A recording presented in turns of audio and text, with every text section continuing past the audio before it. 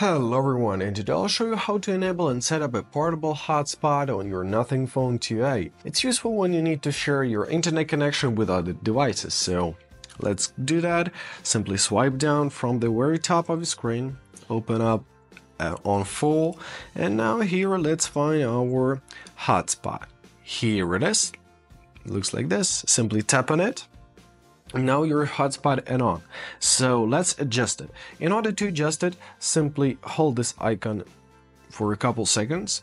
And now we've got our settings. So in hotspot settings, first of all, you can rename your hotspot.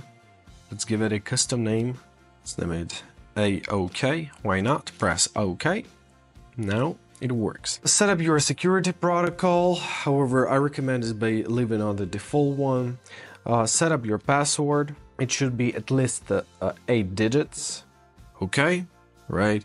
You can adjust your AP band and the frequency. However, I really recommend it to leave as a default. And we've got a really cool options. Turn off hotspot automatically when no devices are connected. It will turn off automatically to save your battery. So I hope this video was helpful. Thank you so much for watching and have a great day.